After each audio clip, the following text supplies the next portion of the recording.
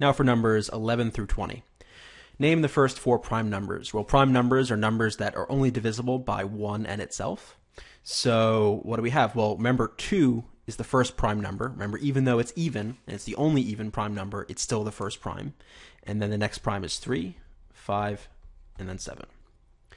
What is a prime factorization of 180? So this is taking 180 and splitting it into its factors all the way down to its prime factors. So usually you'll see the factor tree used here, so that's what I'm going to use.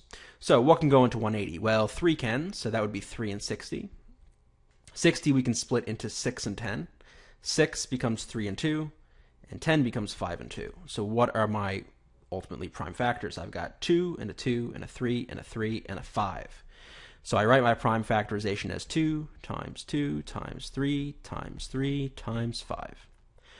What are 3 multiples of 20? Well, it could be any, 20 is your base number, but it can be any multiplier of 20. So 20, 40, 60, 80, and so on. So as long as you put some kind of multiplier, positive or negative, of 20, it should be fine. What is remainder when 26 is divided by 7? So here's something you learned way back in elementary school. So let's see. 7 goes into 26. We'll do this the longer way. Well, how many times does 7 go into 26? Well, it goes in equally 3 times, right? So this becomes 21 over here. We subtract. 5 comes out. And notice 7 can't go into 5, so our remainder is going to be this 5 left over. So the answer to 14 is 5. Mario gets 3 extra lives for every 42 coins he obtains. How many coins must he gather if he wants 7 extra lives? It should be he. Well, let's see. This is a degree of proportion question. So it's 3 lives for every 42 coins. So we'll do 3 lives for every 42 coins. And then, remember, top and bottom have got to be in the same. So we want to get 7 lives. We want to know how many coins he wants. So that's x. And now we just cross multiply. We get 3x equals 7 times 42, which is going to be, let's see. Hold on one second.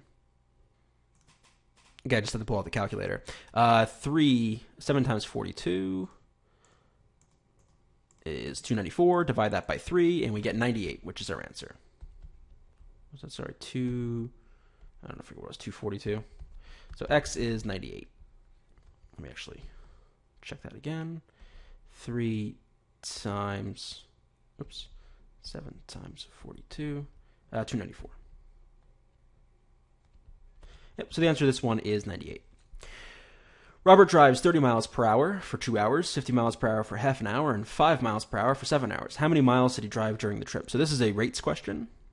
And the main formula to remember for rates is velocity times time equals distance, or you can also do distance equals velocity over time, velocity equals distance over time, which is this one rearranged anyway, but we'll use this because we want to find the total distance. So in the first leg, he did 30 miles per hour times 2 hours, which would be 60 miles.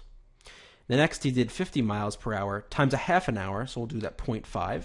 So this becomes 25 miles. And then finally, 5 miles per hour for 7 hours, which becomes 35 miles. So now we add 60 plus 25 and 35. We get a total of 120 miles. Convert into fractions, decimals, and percents. Well, this as a fraction is 6 over 25. If we're doing it by hand, we want to make this denominator 100. So this becomes, if we convert it into over 100, 24 over 100th, which is 24 hundredths, which is your decimal. And then just change to your percent. You just move this over 2 spaces, and this becomes, 24%. 24%. 0.25, we can make that 25% pretty easily. And this is going to be 0.25. That's the same thing as 25 over 100, or 1/4.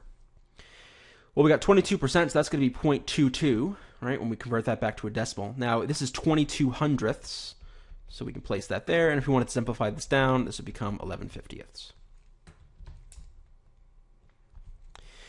What is 30% of 200? So here we want to use our methods to change words into an equation. So we have what, so here's our x, is equals 30%, we'll make that a decimal, of multiply 200.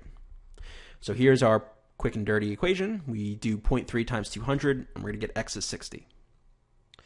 How about 19? 16 is what percent of 80? So let's do this again. 16 is what percent, so we're looking for a percent here, of 80 times 80.